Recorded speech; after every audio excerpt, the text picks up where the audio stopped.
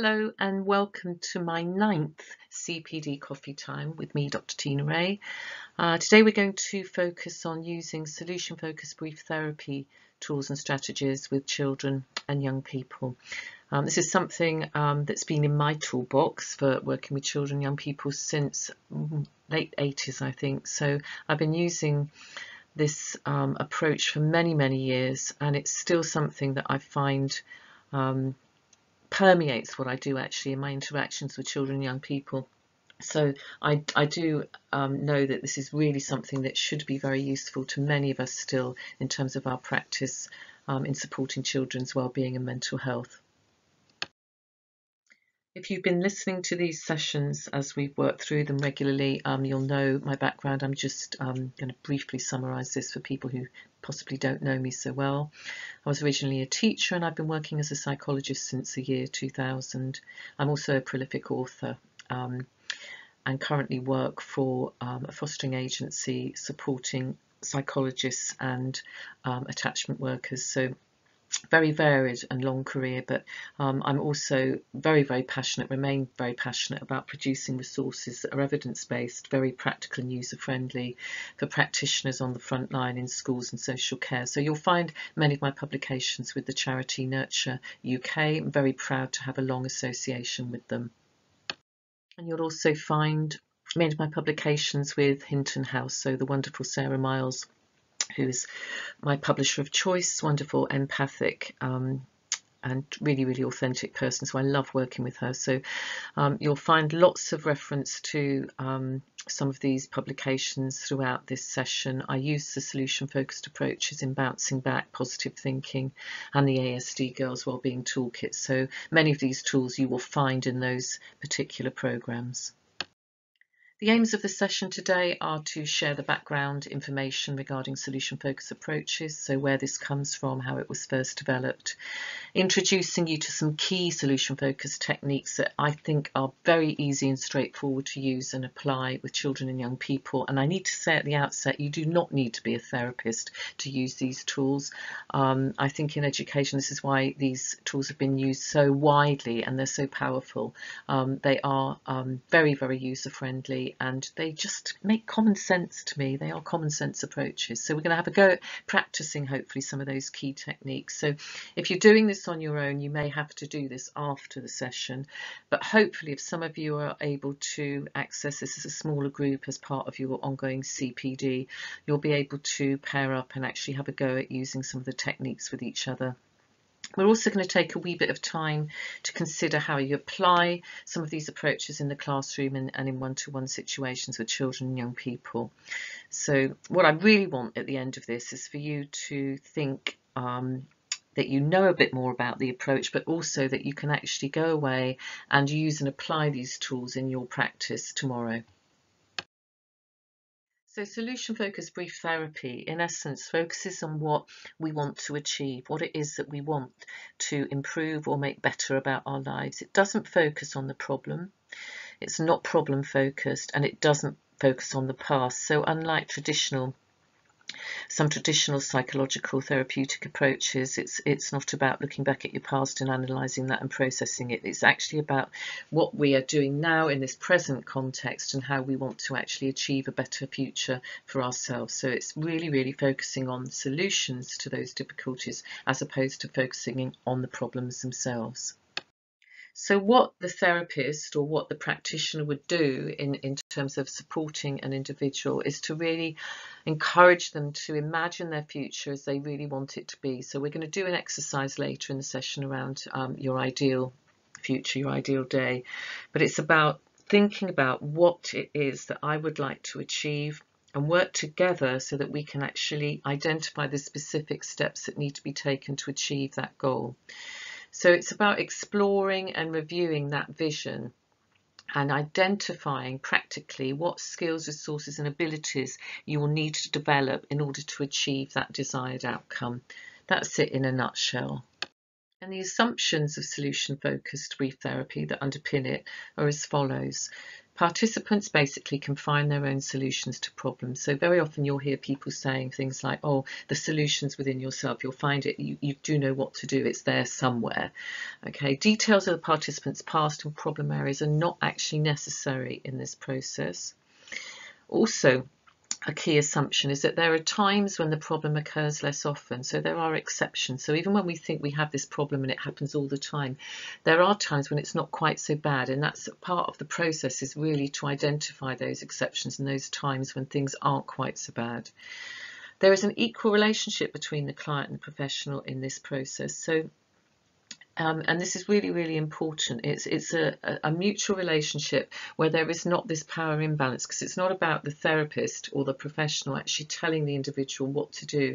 It's about them jointly working together to identify the solutions that the client themselves really already has within themselves. Also, a key assumption is that small changes can lead to bigger ones. Sometimes it doesn't have to be a huge change. It can be something pretty minimal that then leads us on to the next step of change and the next step of change. So solution-focused brief therapy approach assumes that all of our children and young people will have some knowledge of what would make their life better. I think this is absolutely true. And they already possess at least the minimal skills necessary to create the solutions they need. So key elements of this approach is that we work with the person, not the problem. We look for resources, strengths, strategies, techniques. We look for the resources within that person, not the deficits, not what is wrong with me. We explore possible and preferred futures, what I would like it to be like, how I would like this to be different. We then explore what is already contributing to these preferred futures, okay, what those minimal changes are, what are the things that are working, that are exceptions. And we treat people as experts in all aspects of their lives. And this is what I really like. Very often I'm working with kids and I'm being curious about them and what's making them tick. I really want to encourage them to see themselves as the expert. They know themselves better than I know them. They just need that pulling out, okay. So a wee bit of background here. Solution-focused brief therapy originally developed in the 1980s by Steve DeShazer and Insoo Kim Berg. The focus being on solution behaviour, not problem behaviour. Very, very powerful set of tools. And to some extent, it did evolve out of this dissatisfaction that many therapists, psychologists felt with conventional therapies, which dwelt on the problems and often took place over a considerable amount of time. And in terms of being cost effective, obviously not so. I mean, if you're going to engage in that therapeutic relationship for a long, long time, then obviously there are cost implications. Now, for some of us at one end of the continuum, that may well be appropriate. But for many of our children and young people, this approach is really, really powerful and useful, because actually it can be delivered over a relatively short space of time. And it's also something that as we get it into our narratives, into the way that we speak and interact with children and young people, we will find ourselves using solution-focused key tools and strategies just naturally as part of our normal everyday conversations and narratives. Solution-focused brief therapy focuses instead on setting goals, identifying exceptions, as I said earlier, to problem situations, and using that client or young person's resources in order to reach goals. It drew on systems theory in that it acknowledges that small changes in the system can have a knock-on effect on the whole system. So sometimes some of the tiny things that we change about what we're doing, but also within, say, a classroom setting for a child, can have a really powerful and positive knock-on effect. Principle 1, solution-focused approaches. Really, really important.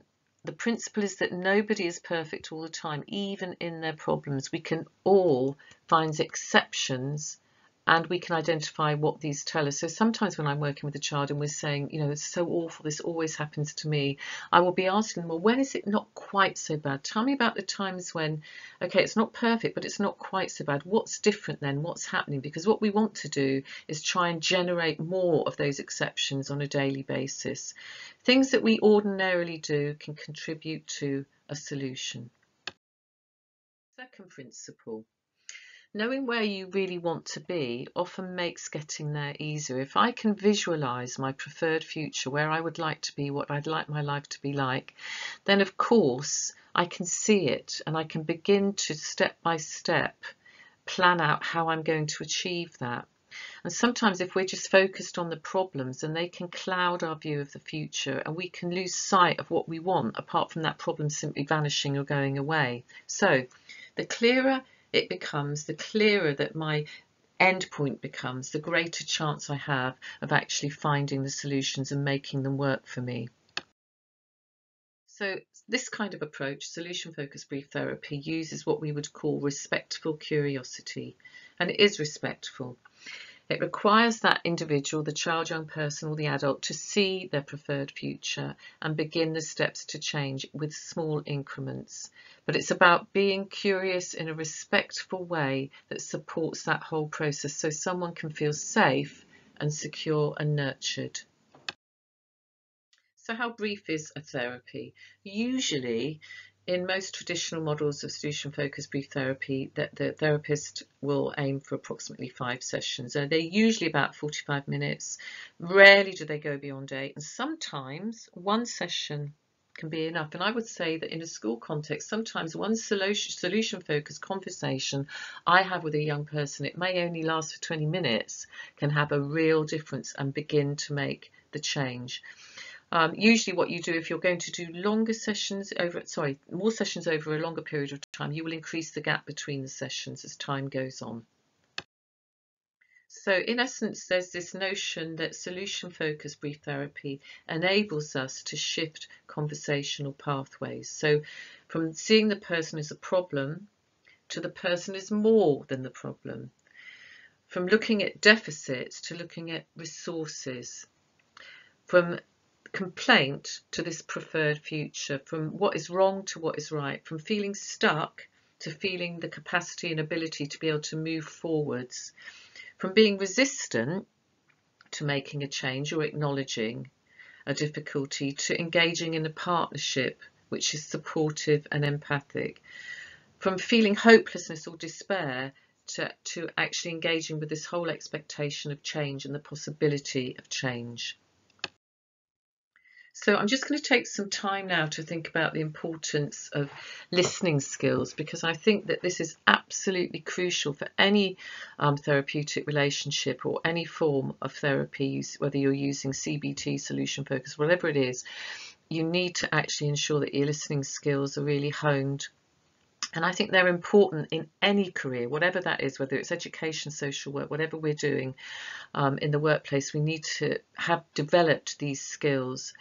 And children need to focus on learning them as very early as nursery school. This needs to be something that is part and parcel of the curriculum in terms of our emotional literacy wellbeing curriculum. If we are able to listen effectively, we not only gain knowledge, we learn new things, we get better in terms of actually engaging in examination assessment processes. We will even have more friends, and I think this is really important. It builds good relationships. Being able to listen and nurture others is essential in developing those positive relationships. Listening has 3 parts to it. You hear the speaker, you understand what they're saying, and you make a judgment based on that understanding. What is crucial in the listening process is that we actually learn how to develop what I would call active listening, because this also includes concentration. You're focusing on a speaker's eyes while you're processing inflection and body language. And when you are actively listening, you are patient. You're not jumping in, cutting off the speaker. You are actually listening in a way that you really want to engage, really want to understand where they're coming from. And I think it's really important, because otherwise, if we don't engage in active listening, we miss out on the right cues, and we miss out on developing those positive relationships. Active listening is being non-judgmental. So we are listening, we are not judging as we listen. And we are not attempting also to jump in and try and solve the problem or the issue for someone. And this is crucial for solution-focused brief therapy work. It's about being attentive and respectful to that person who's talking to us. So we're listening closely. We may paraphrase back just to clarify. Did I hear that right? Is this what you're saying, etc.? And it's not planning what your response is to that person. And it's also not actually switching off or zoning out or daydreaming when they're talking. It's not solving their problems or giving advice. It's listening, it's coming back, it's paraphrasing, it's clarifying. In terms of reinforcing this, I thought it would be quite interesting and a wee bit different just to now look at 7 active listening techniques that are used by hostage negotiators. And I think this is really, really important to highlight, and maybe something that you can reflect on a wee bit more after the session. Think about this particularly with someone maybe over the phone. Okay, so you're having that conversation. And I think this is really, really important, this notion of minimal encouragement. So these are the sounds that are made just to let the other person know that you're there and you really are listening to them. So you'll hear things such as, oh, when, really? They're comments, questions or sounds that don't actually interfere with the flow of the conversation. But what they're doing is they're letting that individual know that, yeah, you're being attentive. And this is the same when we're working with children and young people. I often find myself saying, okay, yeah, really, oh, because what that does is it helps build the rapport and it encourages the young person to continue talking to you. Another key active listening skill that these hostage negotiators would be using is that of paraphrasing. As I said earlier, this is key to active listening.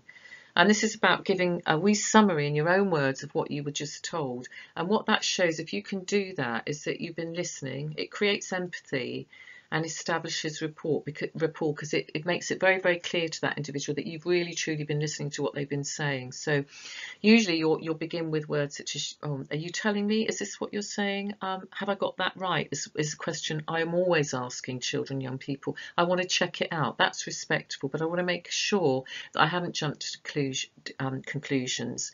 And it also tends to make the subject a better listener.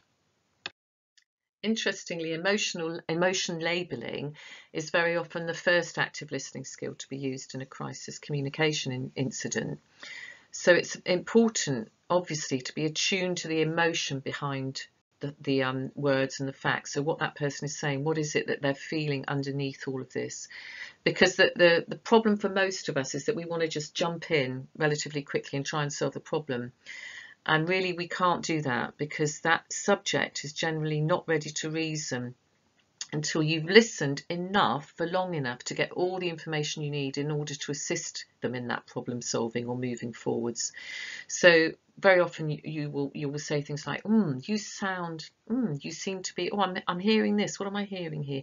And it's about emotion heard by you, and again empathy is key here. So you don't tell people how they're feeling ever, and this is really, really important when working with young people. It's a total turn off. They will actually feel very uncomfortable with that. What you're doing is you're making sure that you sound as if you know what they are feeling. Mirroring or reflecting is also a central technique, and this is where you are repeating the last word or phrase and putting a question mark after it. And what that does is it provides a really exact response because you're using that individual's own words. So if the child is saying something to you about how they felt so upset when they weren't able to cope maybe with that maths task, you say, oh, you weren't able to cope with the maths task. You felt upset. You're actually just mirroring back to them without guiding the direction of their thoughts. So you're making sure that you have enough to then ask a really pertinent question. And sometimes as well, if the young person in particular has got a bit stuck and doesn't really know what to say, they've kind of lost their words for a wee bit, what that does is it gives them time to process and think whilst you mirror that back to them. Open-ended questions also are essential elements of active listening, and what this is really is to try and support that individual, young person or the adult to start talking. And it actually encourages people to say more without really directing the conversation. So these are the questions that you can't answer with a single word like yes or no, basically. Information that you get from open-ended questions will be much richer. And they'll usually begin with how, what, where, when. But why questions are not asked directly, because they tend to steer the conversation towards blame and they shut down communication. So if we're asking why, like why did you do that, what that does is it tends to give this idea that you're passing judgment in some way. So be very, very careful about that in interactions therapeutically and just on a daily basis, I think, with kids. Closed-end questions give a feeling of interrogation that makes the rapport building really quite difficult. So really be careful about that. And hostage negotiators as well will make frequent use of I messages, because what this allows them to do is lets the other individual know how he or she is making you feel, why you feel like that, and what the subject can do to remedy it. So it's a non-threatening approach. And I messages are used when communication is difficult because of the intense emotions that may be being directed at you. So it's also used when the subject is trying to manipulate you and you want him or her to stop any attempt. So it's very, very powerful in hostage negotiations. But I think in terms of working with children and young people as well. And effective pauses are also really quite important. We mustn't be frightened of silence. Obviously, for the hostage negotiators, this can be really powerful because very often people are not comfortable with silence. They'll try to fill it, and they will also possibly communicate more information than they possibly wanted to. But sometimes as well, it allows that space just to let something be thought about and processed in a deeper way. And some other tips, just general tips, in order to, I think, build our skills in terms of actually working with young children and young people effectively and developing this communication with them. Compliments are really important, but they have to be authentic. Mark Twain said, I can live for 2 months on a good compliment, but they've got to be realistic.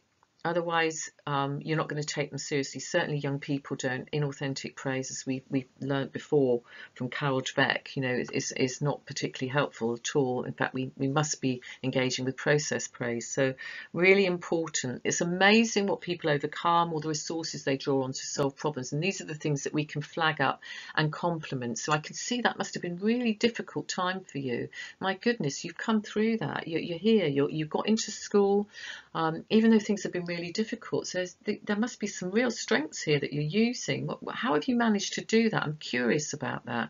So really, really important that we actually compliment in this way. And 2 other tips for building effective communication. Using reflective statements with a positive twist can also be useful. So as I said earlier, you found it pretty tough so far and you haven't found a way forward yet. That lovely word yet. I love it. Basically, we're not there yet, but we could be there. That actually presupposes that, you've got some real strengths in there that are going to be able to use. We're going to use them. You're going to use them in order to get to be where you want to be. So opening up that possibility of really positive change and the way forward. Presuppositions are also helpful. So how did you manage to change things for the better? This presupposes that the young person or child or client has changed things and that they have the resources to effect these changes and see them through. Also, this is a lovely one. I don't know whether you'll find a solution today or in the next few days. What this presupposes is that the client will eventually find a solution. So very useful tips, I think. So in the traditional model, the first session, usually with the client or the young person and the SFBT worker, would be to actually engage to identify your best hopes of our work together. What is it that you want? What were your best hopes for actually this relationship that we're going to be building? Then also we would use the miracle question. So I'm going to go into this in much more detail, but this is about finding out what the preferred future is. It's a technique for doing that, and we're going to have a go at doing this as we go through this session. Then finding exceptions, so telling me about when the problem is not there, what they're already doing that's successful, and what would others notice about you if this problem wasn't there? Key question, what might change by asking a small step towards hopes? So the preferred future, as I said earlier, absolutely essential. Identifying times in their current life that are close to this. So when is it nearest to that?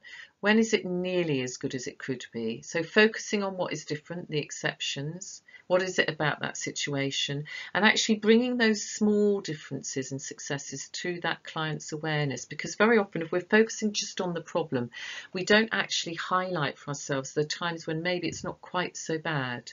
So again, this helps the individual, the child, the client, the young person to repeat successful things in the future. That preferred future to happen and to become a reality. We will explore that with the person. We'll explore the when, where, with whom, how bits of it and how it's already happening. And we'll also identify practical and user-friendly ways that they can move forward. And this is important for young people. They can do this. There's no theory beyond social constructivism here. So again, I'm reinforcing the fact you do not need to be a therapist to use these tools, okay? We just need to stick to the principles. So the key resources and tools that we would be using in our interactions, in the support sessions that we would develop, the SFBT sessions we might develop with that young person, we would use the miracle question, we would use scaling, exception-seeking questions, coping questions, and problem-free talk. Let's go through each of these now. So the miracle question, this is identifying how the future may be. It helps to establish goals and we ask it slowly. We're paying attention to non-verbal cues, being very sensitive to that and taking our time, using our active listening skills and giving the young person time to answer and ignoring don't knows, just actually keeping the encouragement going so that that person feels able to keep focusing on this particular question and their answer to it. This is how I would sometimes phrase the miracle question. I'd say something like, I'm going to ask you a very strange question, but don't get worried. It's this. When we finish talking, you're going to go back to your class, your home, or whatever you need to do for the rest of the day. You're going to get on with it, doing homework, etc., etc. You'll go to bed, and then what happens is that everyone else in your house is quiet and relaxed, and you're asleep. But in the middle of the night, a miracle happens, and the problem that's brought you here today to talk to me is solved. It's gone. It's just vanished. So you don't have any way of knowing it was solved because a miracle happened when you were asleep. So when you get up tomorrow morning, what might be the small change that will make you say to yourself, something must have happened overnight, the problem's gone. Children and young people generally will be able to answer this, and with the right encouragement and support and the proper active listening skills on our part, we'll be able to identify it. So what is it different? What's different that next day? And very often I'll say to them, can you describe me your miracle day from the moment you get up the next day? What's the first thing that happens? And they might say something like, well, I go downstairs, I have my breakfast, my mum's really happy, she's not angry with me, I go to school, the teachers smile at me, I get on with my work, I'm really popular in the playground, my friends play with me, we have a great time, I go home, all my homework's really easy, I get it all done, etc., etc. We'll then go back and say, well, how is that different to your normal day?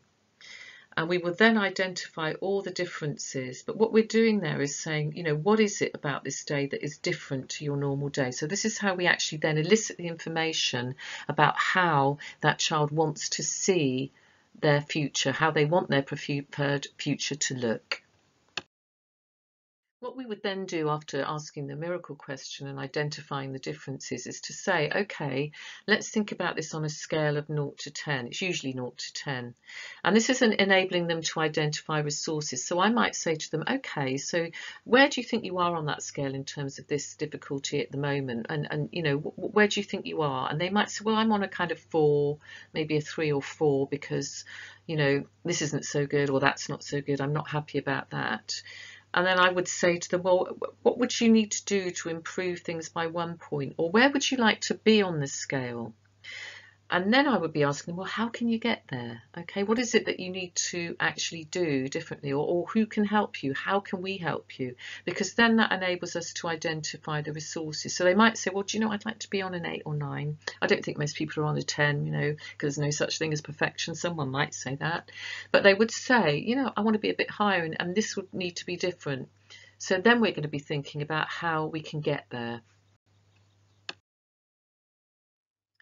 So I might engage then in some coping questions, because sometimes these really help to identify resources that the young person or the client might not even acknowledge or know that they have. And this can be used even in the most pessimistic situations where a child is saying, oh, I'm on -24 or -600. You know, I think this is really, really important. It's just those coping questions, being curious, as I said earlier, this is really quite powerful, and recognizing resources. And this helps to support the child or young person to actually identify that preferred future. It doesn't mean also, it doesn't enable or allow the child to perceive you as contradicting them in any way. So I would say, you know, despite all the problems, you're still working, you're still coming into school. How do you do it? That's if we are kind of really getting a bit stuck. And problem-free talk, again, this is really, really helpful. And very often I'll start the session with this, to be honest, just thinking about, you know, things about, you know, the world outside, what's been going on, politics, the weather, anything to do with that's not to do with the problem, basically. And then any kind of probes around leisure, friends, relaxing, conflict resolution actually can begin to help us identify some of the strengths and resources to move forward. So, you know, you describe you're successful at work dealing with conflicts. Could the skills be used at home with your child? You've actually said that you have a really, really good relationship with your younger sister. Do you think you could kind of bring that into some of your relationships with your peers at school, etc.? So problem-free talk. So this is my personal framework for running a session. So I would start with problem-free talk. We define what the problem is, where that, you know, what's your best hope for these sessions with me? Where do you want to go? What do you think the issue is? Because very often it's not what the adults think the issue is for a young person. They have their own idea. We then do the goal setting, preferred future, using the miracle question.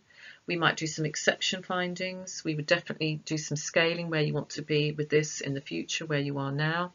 And we locate resources. So building on strengths, who's going to help you? How are they going to do this? So making then an action plan, and then finishing.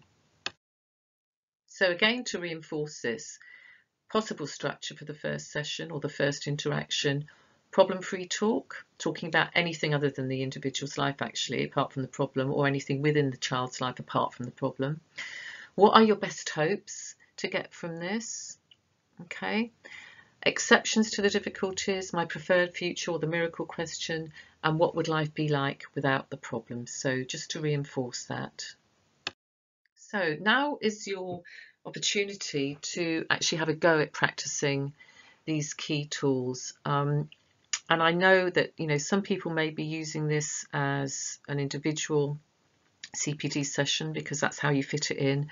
For others of you, I'm hoping, because I am hearing on the grapevine that people are in schools being able to access these sessions in smaller groups. So quite possibly this might be something that you could do in pairs together. So I'm hoping that people will be able to do that, because you do need to pair up for these activities. But I'm going to take you through each of these particular tools, and hopefully you can have a go and have some time to think about it afterwards, talk about it with each other, reflect on it, and think about how you would apply these or with children and young people that you support and nurture.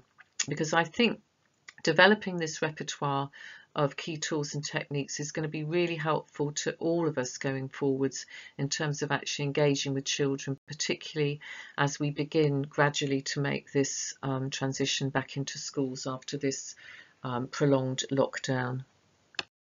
So problem-free talk, just take 10 minutes or so to have a go at just talking about nothing other than lovely things, positive things, without dwelling on any kind of problems, but just actually getting your active listening skills going with each other. So really being careful to establish what I would call a good rapport.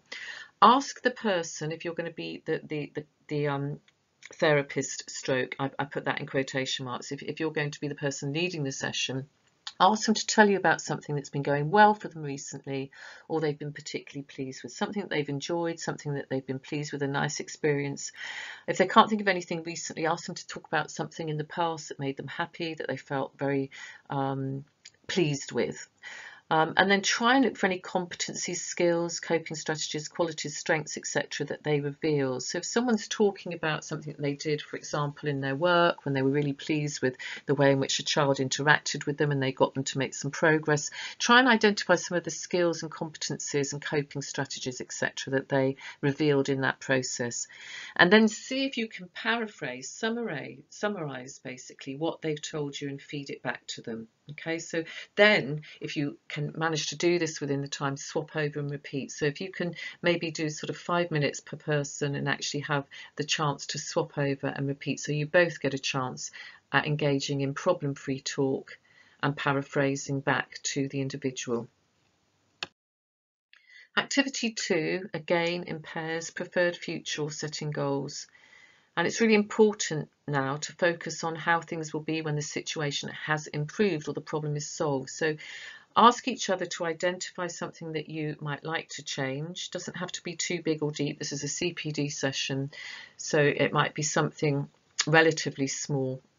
But ask them a number of questions as appropriate to try and elicit their preferred future. What would you like it to be like? Let's try and draw them out.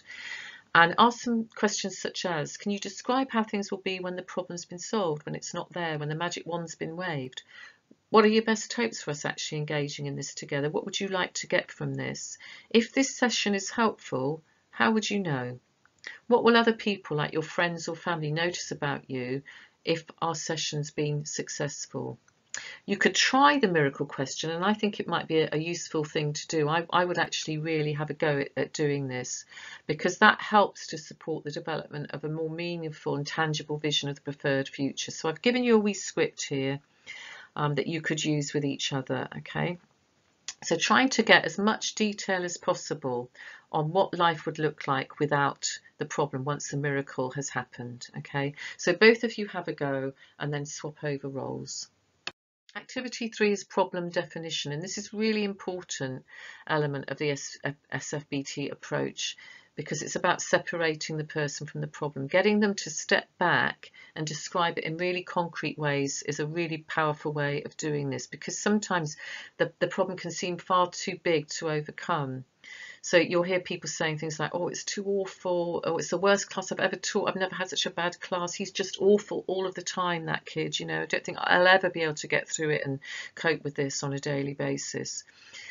What we need to do in these interactions is try and get the individual who seems to be presenting this as a huge problem into being able to divide it down into much more manageable chunks, so much smaller, easier chunks that they can actually begin to work through step by step. So when you're working with your partners on this one, try and get each other to tell you about a problem that's not too heavy or too serious. So keep it quite light-hearted. It might even be trivial for this purpose today. So ask each other, you've got to identify a problem, but nothing too heavy or too serious, and then try and elicit factual information. So who else is there when this happens? Where, when does it happen? Does it happen all the time or just occasionally? Are there exceptions here? Trying to separate the person from the problem, and also looking for strengths and resources that might emerge. So both of you in your pairs have a go at this, swap over, and take some time to reflect on how this went and how easy it was to engage in problem definition processes. Activity 4, using exceptions. So this is again an important part of this brief therapy approach, because it helps to develop and foster competencies and resources again. So try out some questions with your partner around a problem situation. Again, you might use the previous problem that you've identified. You might have the same problem throughout all of this, these tasks. Actually, it's up to you guys. So just tell me about a time when it doesn't happen. When does it happen less? When does it bother you the least? When have you been able to avoid or resist the urge to? What was life like before, etc. So maybe using some of those prompt questions will help you in this process. Okay, activity 5 is rating scales, and I've briefly gone through these already, but in this activity, work with each other to describe on a scale of 0 to 10, with 0 being the worst that it could be, where you are at this moment in time with your particular problem or difficulty. And you could then usually ask, what you'd usually ask is, so what is it that you're doing or have been doing so that it's not less than that? Where would you like to be is the next question. So this could be a 10, but 10 is sometimes very unrealistic. Remember, it kind of signifies perfection, which is basically impossible. But ask them, where would you like to be? It could possibly be 6, 7, 8. What would life be like? What would be different if you could have reached that point? So tell me what you're already doing to help you get to 3 now, be at 3 now, and then what would you need to do differently, or what resources would you need in order to get to 4, 5, etc. So this really helps then support the process of really identifying more short-term goals. So this has been a whistle-stop tour, and I'm very well aware of that, but I really wanted to just flag up some of the key tools and strategies, and I would suggest that you take this away, you have some more thinking time around it, and kind of liaise with each other a wee bit more, because there could be lots of things that you could take from this in terms of developing your interactions with children and young people, and actually trying to make them more solution focused, just in everyday conversations. It doesn't necessarily have to be something that's part of a therapeutic intervention at all. What I really love to see in schools is when people are actually being solution focused just in their normal everyday interactions in the classroom context. So think about one thing that you will change possibly about your practice and the ways in which you support children and young people as a result of listening to this wee CPD coffee time today. What strategy could you possibly try out now, and with whom? It might even be as simple as identifying a child that you're going to help to be more solution focused by finding exceptions and encouraging them to do that when you challenge their negative automatic thinking.